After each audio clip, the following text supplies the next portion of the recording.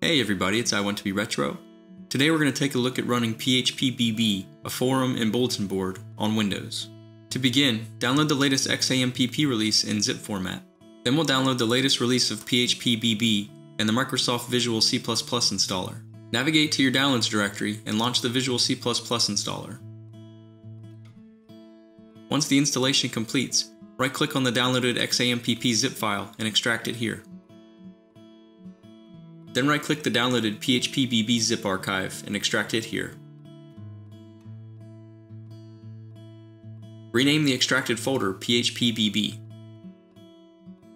Next, cut the phpBB folder, then navigate into XAMPP htdocs and paste it here.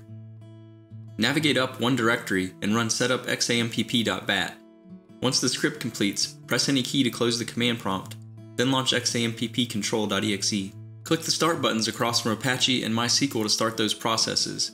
Then in File Explorer, navigate to MySQL, bin, and while holding Shift, right-click in the whitespace and select Open PowerShell window here.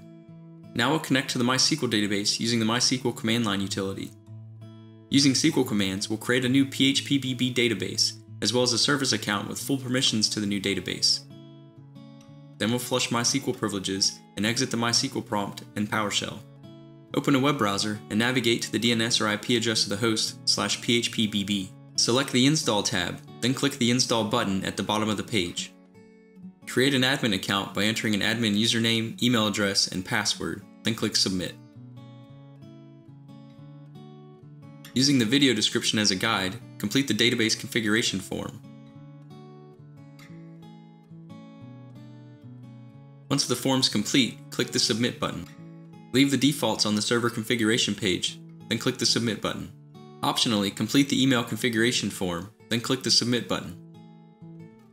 Enter a title and short description for the new bulletin board, then click the Submit button. Once the installation completes successfully, open File Explorer and navigate back to the phpBB installation directory and delete the install folder. Back in the web browser, navigate back to the DNS or IP address of the host /phpBB. Welcome to phpBB, a forum and bulletin board running on your Windows host.